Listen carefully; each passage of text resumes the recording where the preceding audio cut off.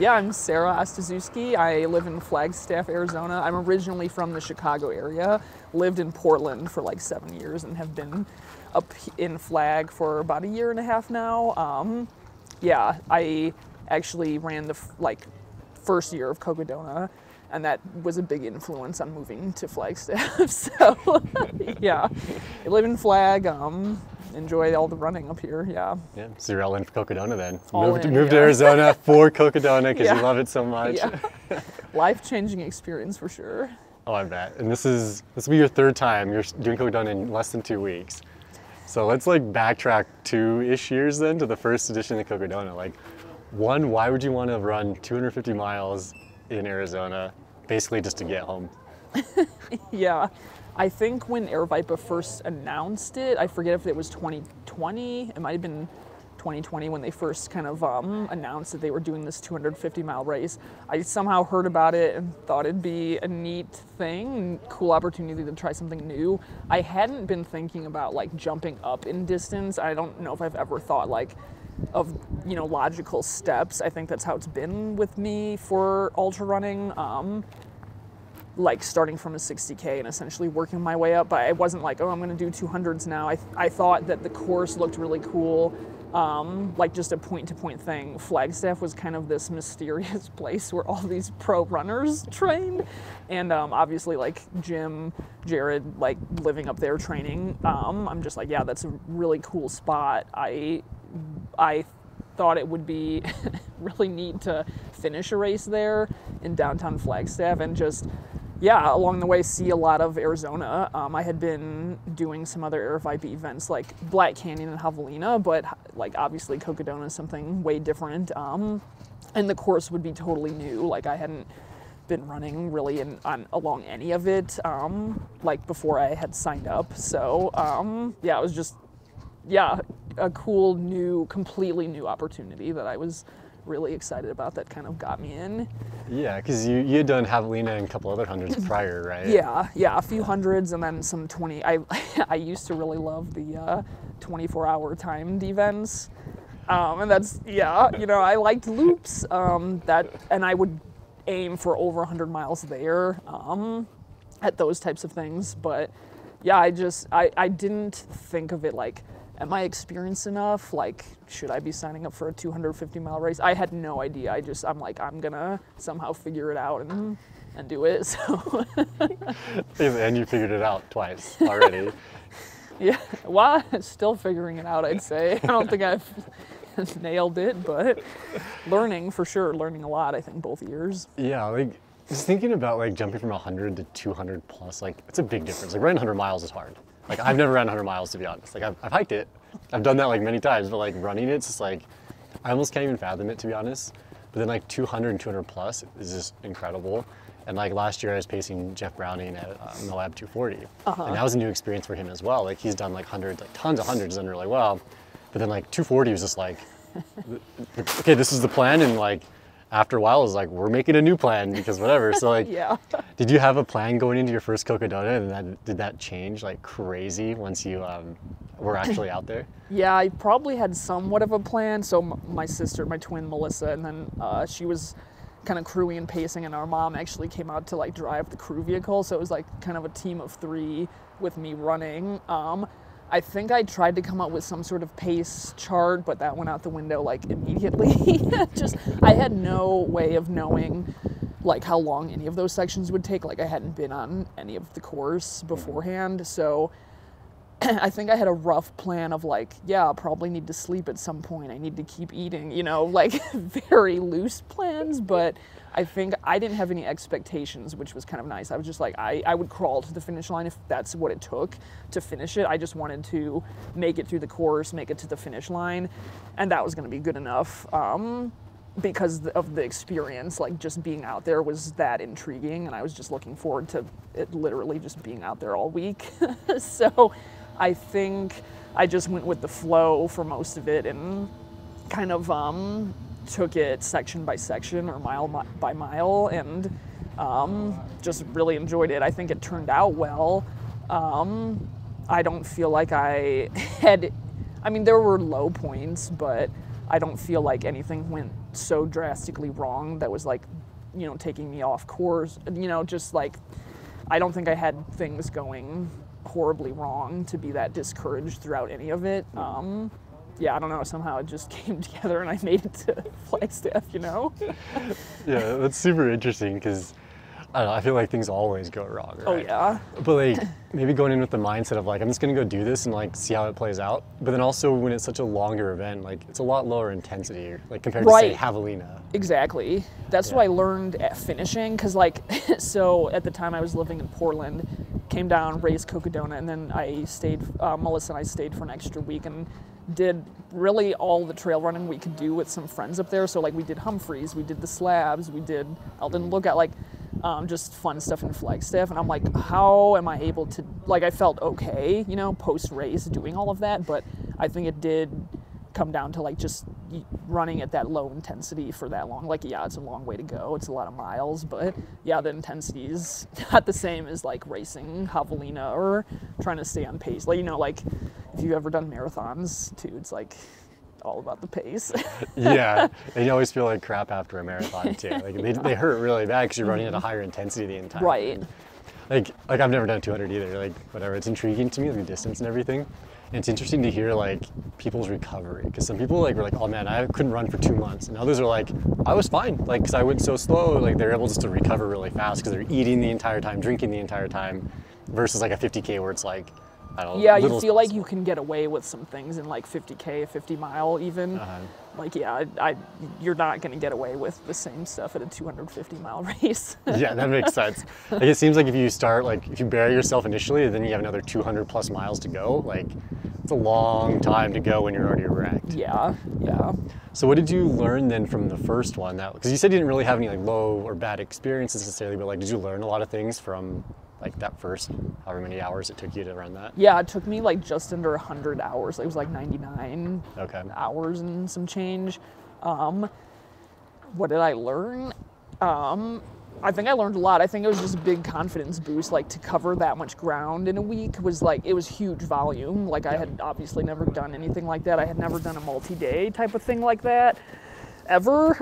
So to just complete something like that is, I feel like it opened a lot of like possibilities, like, oh, what else could I do? If I, you know, I went into that and was able to do it and it kind of went pretty well, I would say. So I think just like confidence in, you know, more trail and ultra stuff, bigger things. I think I just had more questions like, what else can I do? You know, like obviously I'm like, I'm gonna do it again to improve in different ways, but yeah, I feel like it's so different than some shorter races. Again, I'm still trying to figure out the 250 mile race strategy, I think. But I'd like to be good at like multi-day stuff, so that's kind of why I'm coming back, So do you kind of feel like Cocodona was almost like a gateway to multi-day FKTs or events? Yeah, I don't know if I'd say FKTs, but definitely multi-day stuff. Yeah, for sure. That's interesting. Definitely a gateway. Well, and it's interesting too because like I look up to like through hikers and people doing multi-day things or even FKTs, kind of in that realm, because those aren't supported. Like Cocodona is still a supported thing where it's like, you know, we know of some folks who are coming back for the third year, and again, third year without crew, they're just using drop bags. That's like super impressive, but it is like a supported event. There are other people out there. You have aid stations, so yeah, I feel like I want to get good at this so that I can gain some skills to then do the like solo multi-day stuff and feel like more comfortable, you know, going out for something like that. Yeah, no, it's really interesting now. Like it kind of like, I know like it kind of happens with running triathlons and stuff. It's like, oh, like I did a 10K, so now I'm going to do a half marathon, then a marathon, and then whatever, I'm going to do a half Ironman, then an Ironman. But it seems so interesting that like, I don't know, I guess looking back, I just have a lot of friends that have done 200 plus mile events and they're just like, they're really polarized on it. It's like, that really sucked and I don't want to do that again. Or that was an interesting experience after they like process everything. Like maybe I'll go back. Forget the pain, Yeah, and you went back for a second time. Yeah. So how did that one go? So yeah, the first year, it's like I had such a good experience in Arizona. For the second year, like between the first year of running Cocodona and the second that next May, yeah, I moved to Flagstaff because Arizona's great. I loved the landscape. Flagstaff is a great place to be, especially if you're a runner. But yeah, I felt like I had not something to prove, but I'm just like, I can do it better and make some changes during the race to like have a better result, better outcome, I guess. I think more about the process and like enjoying the process of the race more than the results. Like results are fine, but that's never really my focus. But I was like, yeah, I probably made some mistakes. I probably, you know, spent too much time sleeping, wasted time in aid stations. So I'm like, I can run it again. Well, also I was just curious. I'm like, how much better can I run a 250-mile race? So yeah, of course. And it was I had such a good time with a lot of the folks out on the course and everything. I'm like, yeah, why wouldn't I go back? So yeah, went back for the second year, and I think that went well, but I had, like, going back to a race, I think you always have some expectations of what you can do. Again, a pace chart didn't really work. The course was different. They ended up rerouting a lot of it, so the first 100K was, like, way faster going through Prescott compared to the Bradshaws. I liked both. I mean, I like the Bradshaws. I like flowy trails, like in Prescott, so I thought that was fun. I didn't mind the course change, but... Yeah, because that year was modified, right? Yeah. So it started in Prescott versus Black Canyon. Yeah. Yeah, okay. Yeah. So it was all Prescott pretty much for, I want to say, the first whole day until you get to Whiskey Row. And then, yeah, obviously they had some other course changes, like in Sedona, I think, for the better. Yeah, so it's like I couldn't really compare, like, data, like my times, you know, on certain sections, but... Yeah, I think just living in Flag, knowing more of the course and saying like, okay, I've done it once, like, yeah, just more expectations, like from me, like from within, like trying to do better. Yeah.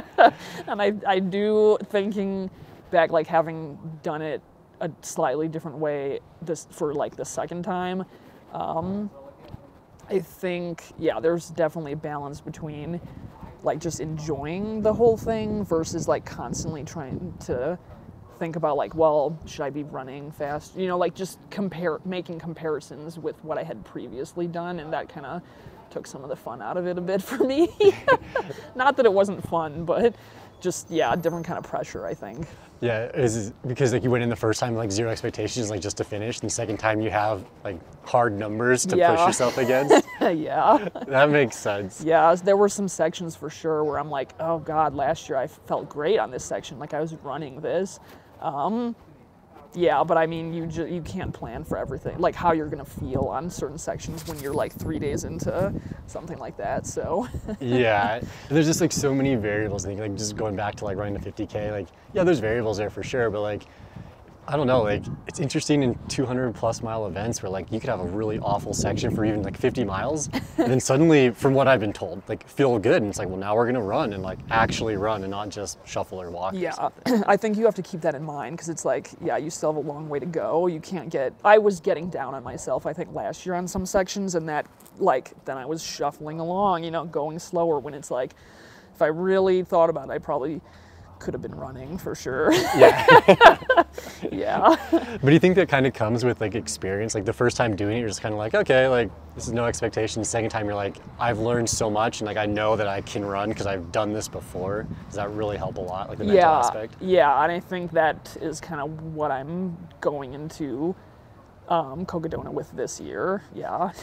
Because I will, if I walk like the Fort Todd Hill to the Walnut Canyon section was like so brutal. Like it's not even a tough section to me. Like it's pretty straightforward. It's not, you know, a bunch of climbing or anything like that. Yeah. Last year I walked probably most of it because I just wasn't feeling great. So if I am walking that section this year, I will hate myself. So I will not be walking.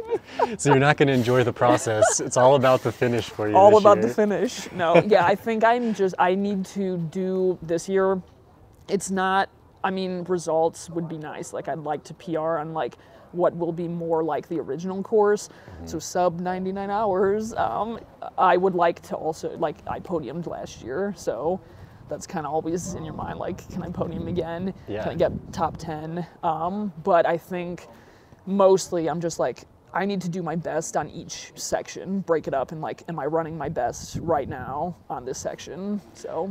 Is that for, I feel like at least for me personally, like I do like a whatever, even like a 50K, longer-ish, like it's ultra technically, I guess. Right? Yeah. It's like, I always like, I break everything up by aid stations. Like the next aid station is 5 miles. And then after that is 4.7 or whatever. Are you doing that a lot with Cocodona? Otherwise it's like probably really overwhelming. Like I ran 25 miles and I still have 225 more. Like that's such a huge number to grasp. So do you do a lot of like those mental kind of like quote unquote tricks to get through something Yeah, like that? for sure. I think breaking up by aid stations is the way to go, really with any ultra, but with Cocodona, the sections are pretty long.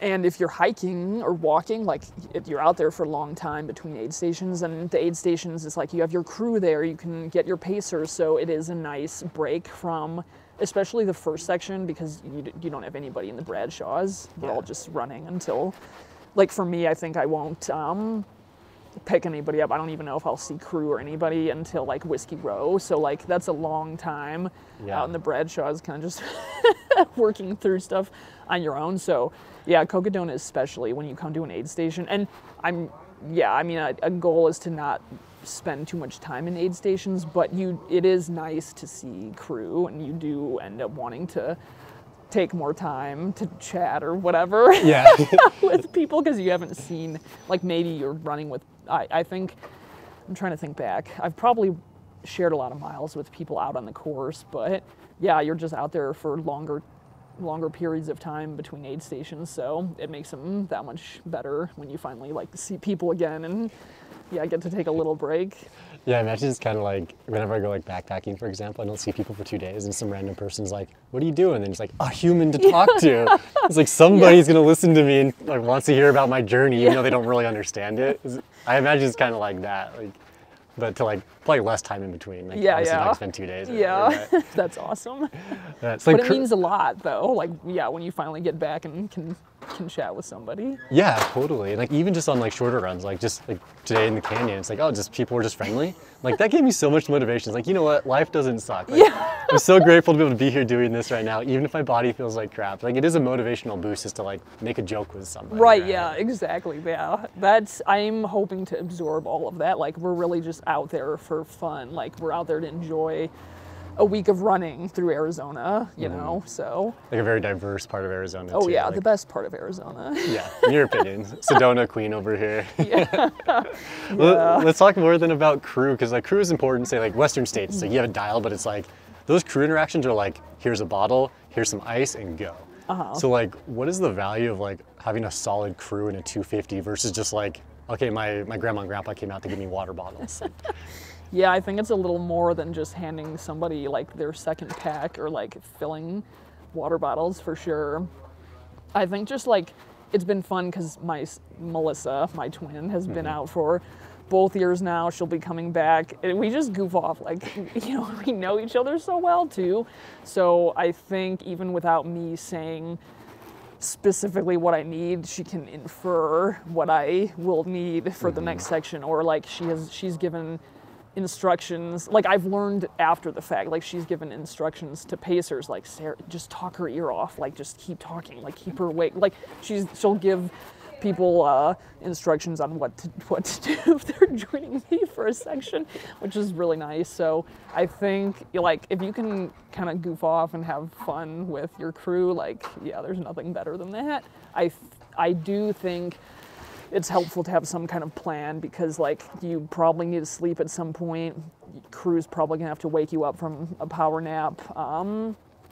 They'll probably, be asking you a million questions on like, what do you want to eat? All that's like basic stuff. But yeah, just having some people out there to kind of help you with those tasks. And I think like I feel like I was pretty coherent both years, like throughout the entire race, but I know there were probably moments where they're like, no, you were not, like, you didn't know what was going on. So, yeah, just people to keep you on track a bit, because I think a couple days in, it just, gets a little weirder than just a 100-mile. Yeah, it's like, from my personal experience, like I paced at hundreds, and I've also paced, like at longer events. I paced Mike McKnight and Jeff Browning and stuff, and like, it's interesting because like at 100, it's like, yeah, you can kind of like BS your way through some stuff with people. It's like you get them to the end, like whatever. And like to a certain extent, you do that at longer races too. But it's like you have to really know that person, I feel like, and know what they want and like how they're gonna be when they're really tired or really hungry or whatever, right? Yeah. Yeah. So I'm sure having like a twin, like, obviously you guys are very connected. So it's like having that and her knowing it probably exactly. She probably knows exactly how you're feeling and what you want to a certain extent. Yeah, it's just, it's fun whether she's pacing or crewing. Yeah. Also, it's different, I think, with family. Like, she's family, you know? It's like, sometimes I think it's like I'd rather be on good behavior if I have like a new person coming to help me. It's like I want them to have a good time. I also care about my crew and pacers.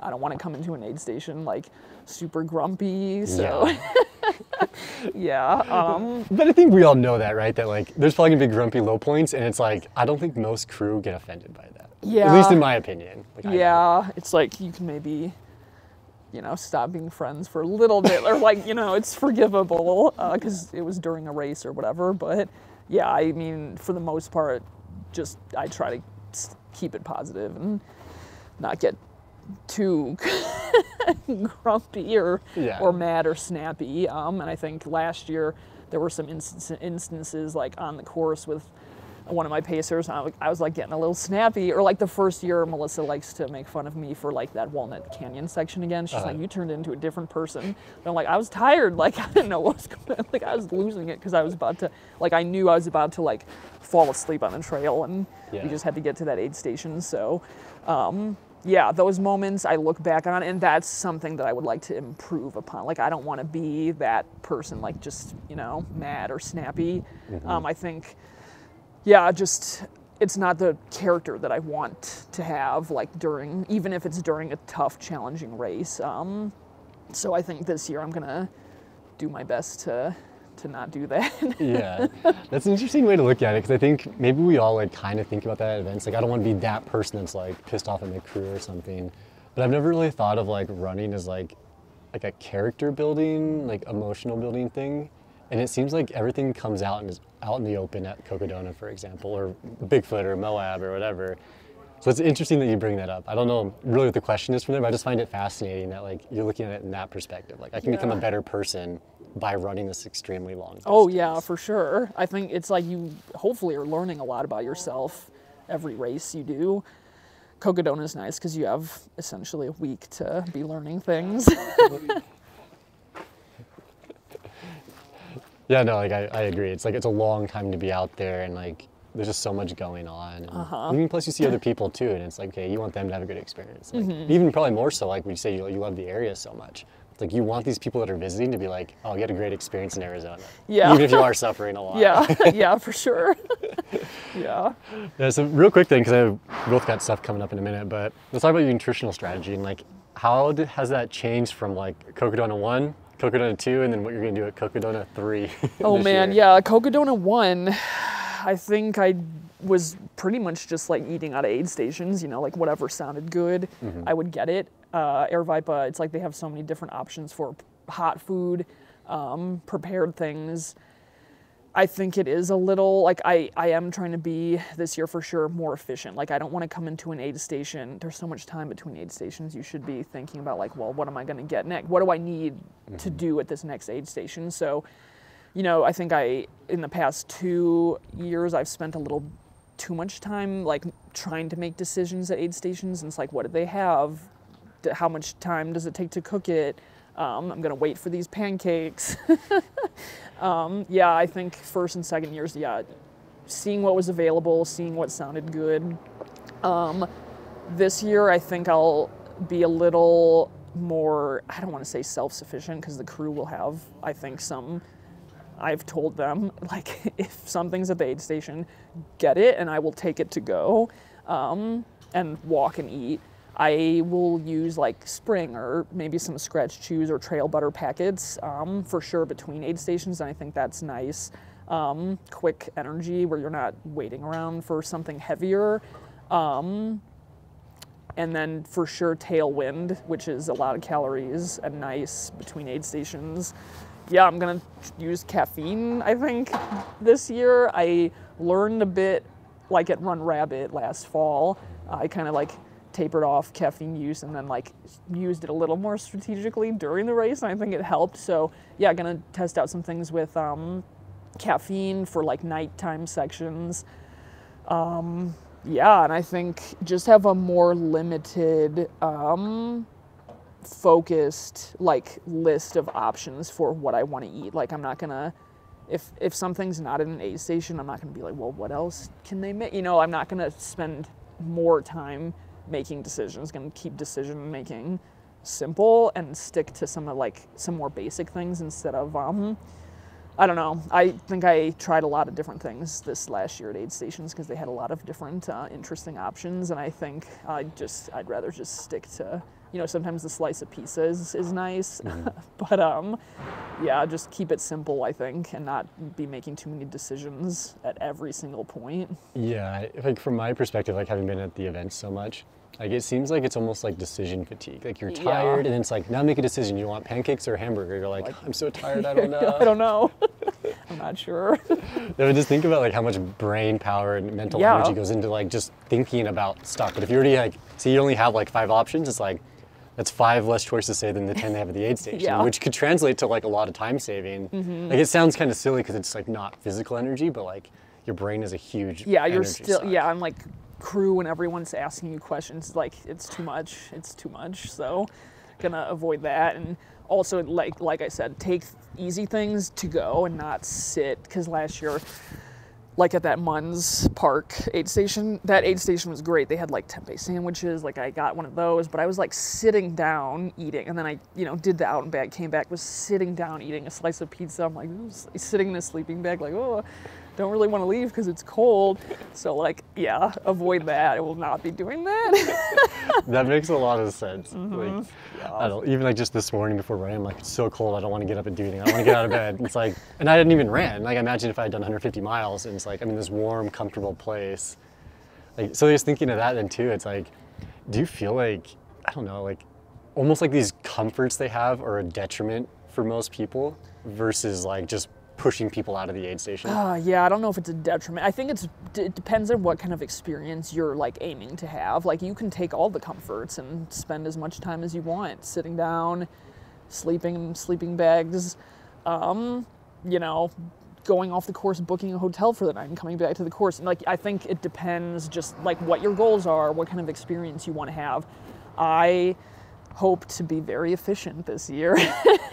And I, like last year, I think I made a lot of progress in like race day is race day, and like other things are for adventure stuff, like for fun, pure, just solely for fun. And race day is kind of like a different type of challenge. I want to be pushing myself more. So yeah, race week for Cocodona, it's like I gotta, you know, not indulge in all the comforts that may be along the course. That makes a lot of sense. Like it makes a ton of sense. And I like, again, I think you can have fun with that. Like I've been trying to find the balance, but it doesn't have to be super serious. But I think I want to get better at like racing, like race strategy. And efficiency has a lot to do with that. Yeah, that's I think efficiency is something that really huge, especially among elites. And you see this probably more so, or it's easier to see, I guess, like either at a triathlon or Western States. Where like literally Western States is like, they come in, maybe sit down for a second, it's like ice, you have the whole crew, everything's dialed. That's what it takes, yeah. And like to win, you need, because you can lose 20, 30 minutes, which is a lot of time. Like, maybe less so during Cocodona, but still though, like if you lose 2 to 3 hours, that's a lot of mileage. And there are quite a few aid stations too, so if you're spending, you know, a few hours there, a few hours, you know, all along the course, it adds up. I have not added up all my like stopped time for like both years, but yeah, it's a lot. So I almost don't want to think about it. I guess it would probably just suck if you like got to the finish line like, oh, I could have beat my PR or my record, but I spent 12 extra minutes on Eldon because I was cold or complaining or something, right? Oh, Eldon's like the best part. Yeah. I felt like I powered up that thing last year. because it was familiar, you know, and I'm like, Yeah. oh, it's not that long of a climb. This year might be a little slower just because of the conditions, but Yeah, I think it's gonna be really interesting because like that first year Cocodona was so hot going So up to Crown hot. King, and then this year is like we've had so much rain and snow. It's gonna be interesting, I guess. And then I'm assuming a lot of people too are just training in the snow, and they have to come and run, and it might be pretty warm, like leaving Black Canyon. So I don't know, it'll be interesting, but yeah, for sure. yeah, I guess 1 minute pitch, I guess, almost is like, not pitch, but like, what's your goal for this Cocodona, and then what do you want to learn from it, just real quick? Specific goals? Yeah, what are your goals besides just have fun? Because everyone says that, but I know everybody has goals. Yeah, I truly want to have fun. I want to enjoy the process. I want to be super efficient, cut down on all that aid station time. And again, I think breaking it up into sections, like I have 2 years of kind of comparisons. Not that I am trying to like compare things, and but I think knowing how certain sections felt and how I felt on those sections, I'm going to be constantly questioning myself, like, am I doing my best right now for how I'm feeling this year? So I think that'll be like a win to like know that I gave it everything this year. I think it's kind of crazy to say, but I feel like I've left a lot out on the Cocodona course. So this year, if I feel like I have just put it all out there, done my best, like I'll be really happy with that. Obviously, I'd like to PR. Yeah. But yeah, I think just giving it my all essentially on like each section. Yeah. Cool. That sounds like a good strategy. What was your second question? I don't remember. We'll end it there. I'll just cut it right here. We're done. Okay.